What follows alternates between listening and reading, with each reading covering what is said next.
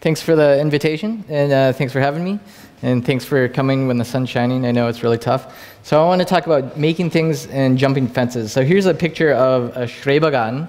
And I think a lot of the times, everybody just stays in their own garden. And my whole premise is, how can we make data tangible? And how can we make it something you can actually feel? So first I want to talk about attention. So if you think about attention, this is my youngest son, he's 4 years old.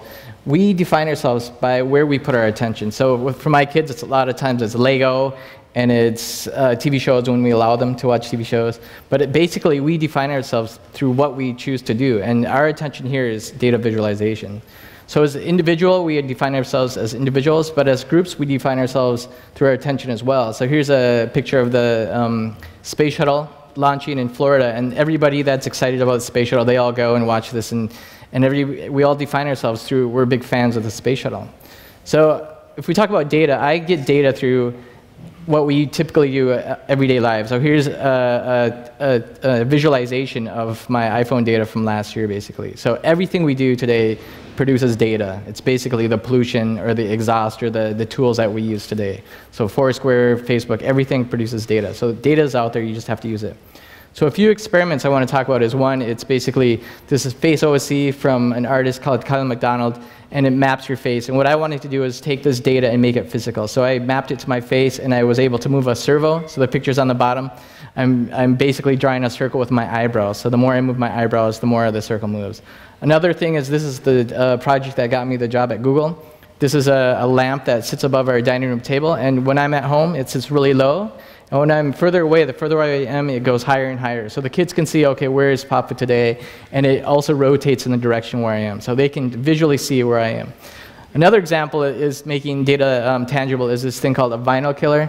Basically, it's a little VW bus that runs on a piece of vinyl, a record player, and it kills the vinyl. But what we did is take Twitter and took certain sentiments of Twitter, and when they're really negative, so Obama's bad, then it goes slow. And when it's good, it goes 100%. And a future project I'm working on is taking, how can I connect my bank account to something that's tangible? And obviously, everyone knows this idea of tightening your belt when your bank account is low and you don't have any money. So how can I take that real time and create a belt that actually tightens when my wife or someone else is spending too much money?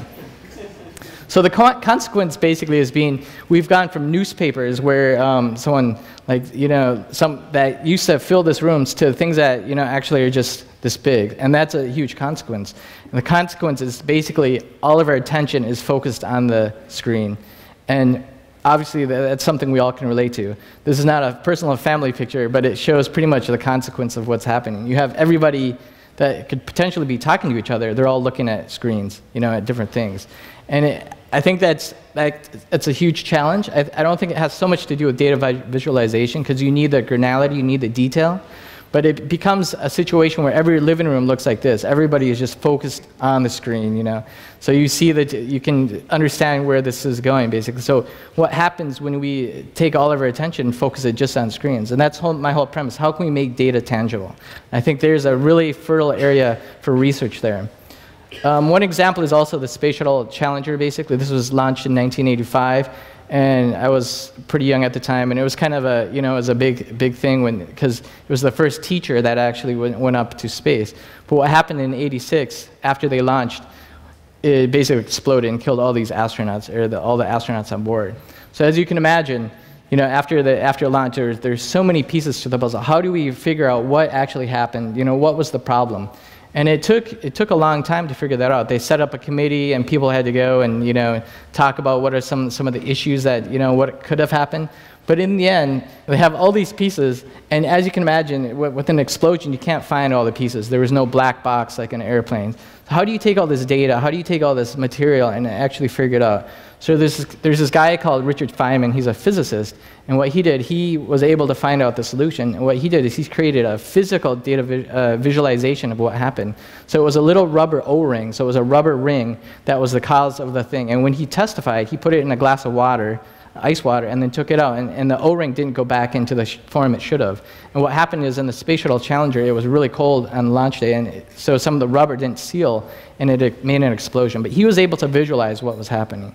So the future for me is actually about making data tangible. How can we make it tangible? This is my wife, and this is my youngest son. And this is just showing, kids are interested in screens, obviously, but I think we have to also focus on what's physical, what's the tangible things around them. So I think it's the combination of the two. So there's a lot of ways to get into this. There's one, this is my oldest son, he's 6 now. He plays around with little bits, so it's like a prototyping platform. Costs a little bit of money, but it's really easy to use, and there's so many tools available. You just have to try these things out.